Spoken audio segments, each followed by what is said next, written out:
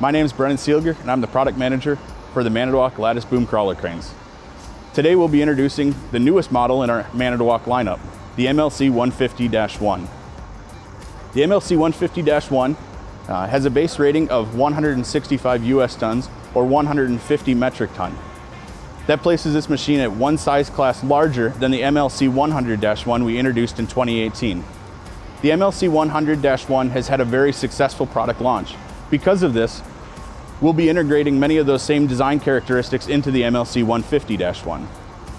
Two of those in particular design characteristics are the boom butt mounted self-assembly shivs and the gantry raised upper works counterweight.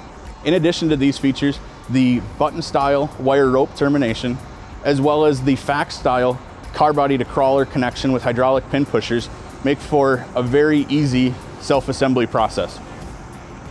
The MLC150-1 utilizes the Cummins QSB 6.7, rated at 325 horsepower, that comes in with both the Tier 4 final and Euro Stage 5 certification.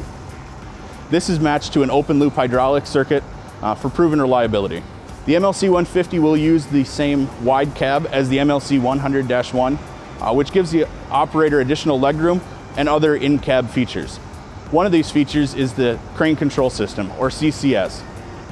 The CCS system gives the MLC150 commonality of both components as well as user interface to machines like the MLC300, MLC650, or any other Manitowoc product that utilizes the CCS system. The MLC150-1 is equipped with a number 350 main boom, which can be configured from 40 foot to 256 foot.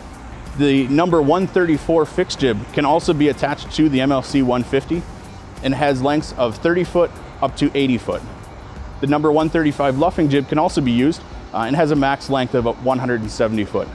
Both the number 134 and number 135 jib systems are common with multiple other machines, including the 888, the 999, and the 14,000.